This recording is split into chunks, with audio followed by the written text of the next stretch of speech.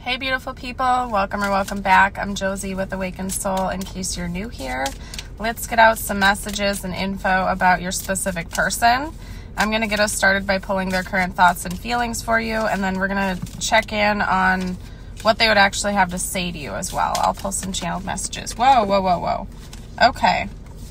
Oh my goodness. Okay, well that's a strong message coming out. Let me get a couple more cards real quick. I feel like this person's really been wishing for a person just like you. And I know that's a strong message, but that's what's coming out. So I have to say it. So I know this was meant to find someone out there. This person really has been hoping for a person like you for like all of their life, basically. You are an ideal partner type to whoever we're asking about right now. They've been looking for somebody who is stable, who is grounded, committed to their goals, financially responsible, very calming and home-like to be around. And they've been hoping and praying for a connection like this for a very long time.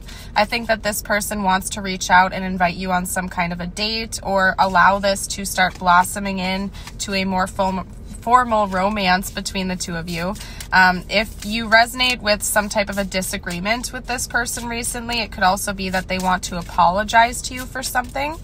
Let's get out one more card. Yeah.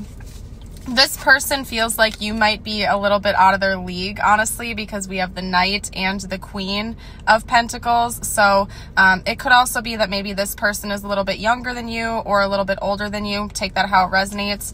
Either that or they feel like you might be out of their league a bit, that they would have to work towards this, that this would be something that would take a while to progress, but they do want to see where it goes and they're excited about it.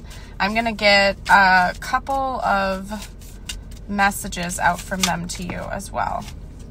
They're waiting for you. Yeah, they're patiently waiting though. So even though they feel like it might take a little while for things to deepen between the two of you potentially, they're willing to put in the effort and wait and stay steady and consistent in this process. So yeah, they're like, wait. Yeah, there's something that might be getting in the way between the two of you that makes this person feel like they have to wait. It could be their own insecurities, especially if they feel like you're out of their league. We also have the Ace of Pentacles, so maybe they feel like they need to level up a little bit in their career before they're going to be at your same level, but they're willing to wait for it. They're willing to put in the effort and they're hoping you will do the same. So I'm going to leave this reading here. Thank you all so much again for joining. I hope you have yourself a beautiful and blessed day. Bye for now.